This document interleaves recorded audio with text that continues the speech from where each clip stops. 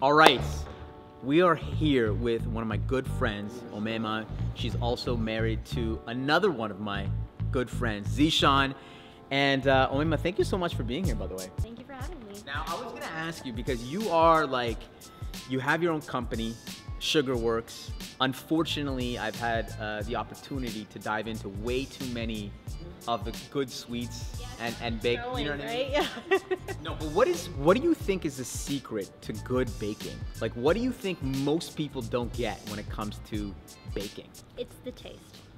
I mean, I know it sounds simple enough, but a lot of people can put together a cake, a tart, anything, but it has to come down to like the first bite.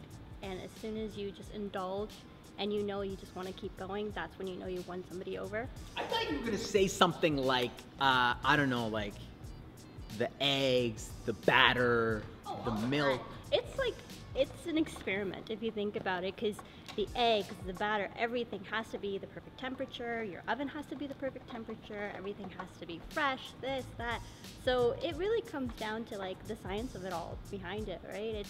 It can go really bad, but it can also turn into something really amazing. I've tried cakes, which are amazing. Cupcakes, which are amazing. What is your signature dish? It's a tough one. I would say right now, only because I've had really good feedback, would be my cheesecake.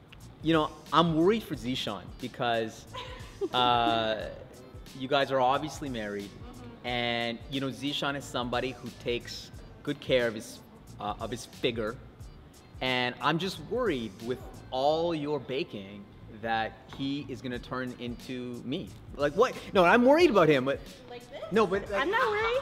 Does he taste it, or is he trying to avoid eating? He's very disciplined. I'll tell you this much about him. He puts everybody to shame when it comes to being disciplined with eating. But when he indulges, I really hope he doesn't see this part, but when he indulges, he goes for it. Tell me about the future, because I think you should be doubling down on content. And let me just throw it out there. I think you should be having your own baking show. That's what I think. I'm not gonna say no to anything just yet, but I mean right now I do it as like a therapeutic thing.